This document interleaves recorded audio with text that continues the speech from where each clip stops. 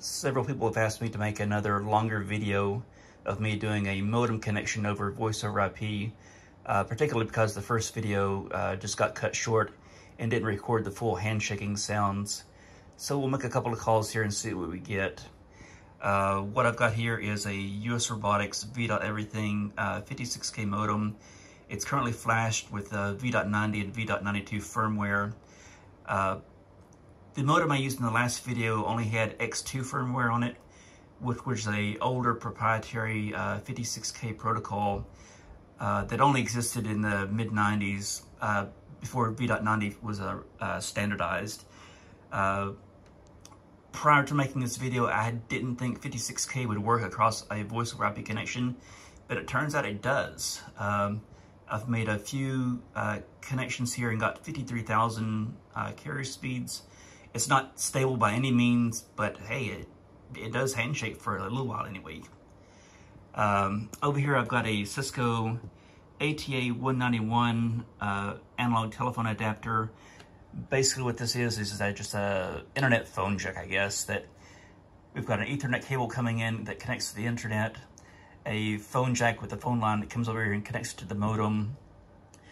It connects up to a voice over IP service provider that I subscribe to, and so when I make a call, they carry it across the internet and then ultimately out to the public switch telephone network, where then it connects to the remote in. In this case, I'm dialing out into a internet service provider in San Jose just as a test.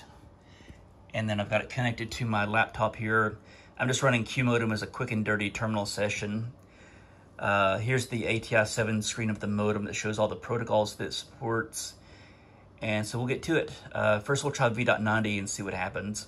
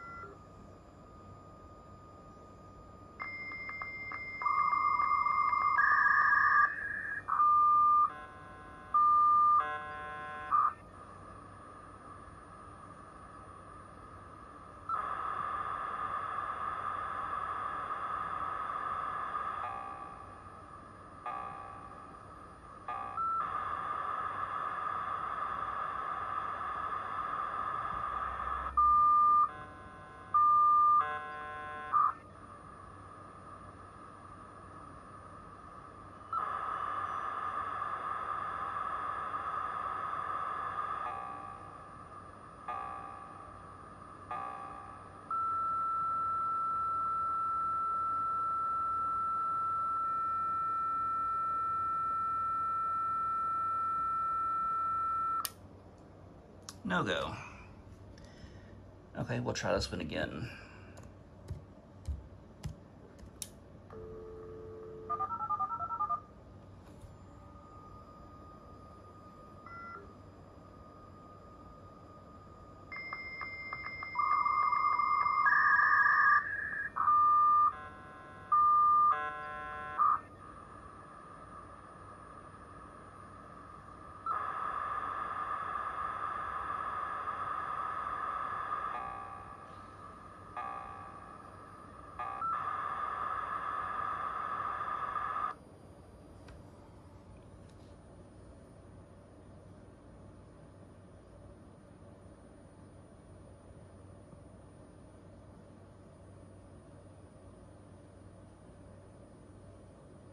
Well, may not make it.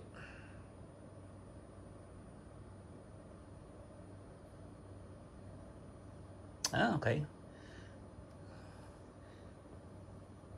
And this is just the login prompt to the ISP's RAS. So we'll go into the connection statistics and see what we got here. ATI-6.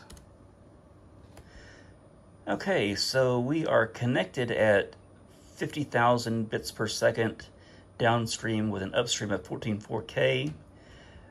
We only had one retrain. That's probably the pause that we got there after dialing. We have V.42 bis data compression. We have LAPM error correction. Let's see how long this call lasts. Let's see, ATI-6. Okay, so we're 45 seconds in, and we've actually retrained up to 53,000 bits per second. That's kind of surprising. Okay. All right, here we're at a minute. So we've had a whole lot of, I forget what blur stands for. Basically, I think bit errors. So it's taking errors, but error correction is presumably taking care of it for us. Or if we were passing data over the line, I should say. Okay, now we've retrained down to 33.6. That was kind of cool. All right, so we'll disconnect and we'll force it down to v.34 and see what happens. ATHO. All right, ATMS equals v34. And this uses the v.34 protocol, which has a maximum carrier speed of 33,600 bits per second. This is what I was doing in the previous video, essentially.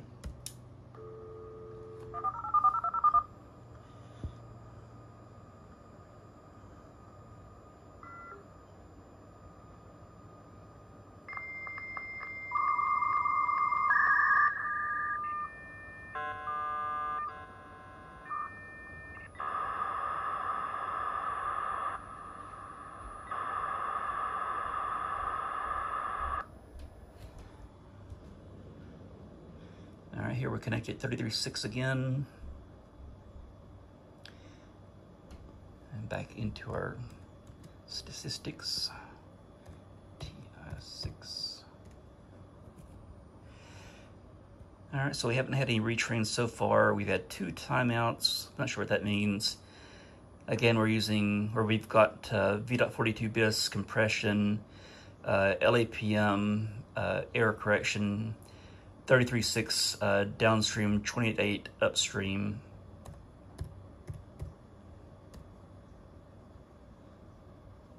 So we had 1 retrain.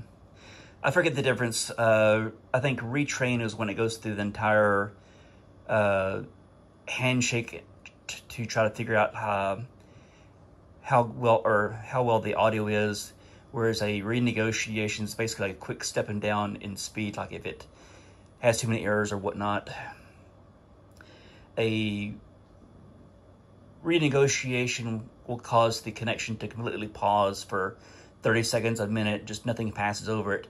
Whereas a renegotiation, or sorry, retrain, one or the other, is basically imperceivable. Maybe have like a second blip, but you really won't notice it.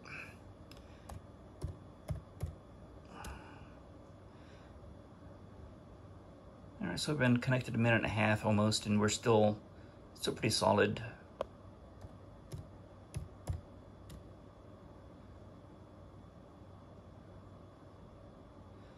We'll let that sit for a minute. I'll show you my ATA configuration, what I've got here. So I'm using the G7.11 U-log codec, which is basically 64 kilobits per second of data being used for this call. There's no compression whatsoever going on. Things like silent suppression and echo cancellation disabled. Basically anything like the T.38 fax relay protocol, I've got all that stuff turned off. Any kind of like modem helpers I've got disabled, because like that just seems to be the magic sauce to get this working well. I've got the G7.29 protocol completely disabled. Modem line, I don't really know what that means, but it's on, so it seems to work pretty well. Come back over here and look at our call again. TI6. So we're at 2 minutes. So still, it's pretty stable. We'll disconnect and do the call here, because people love the sound.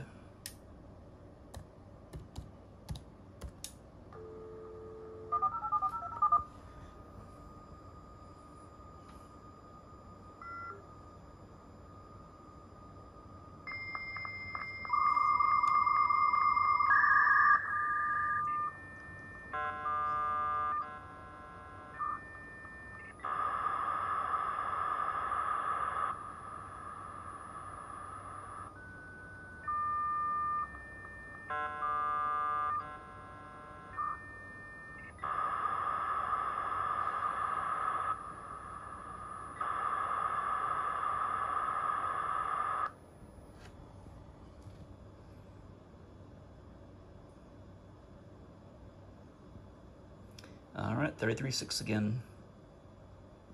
We'll hang up.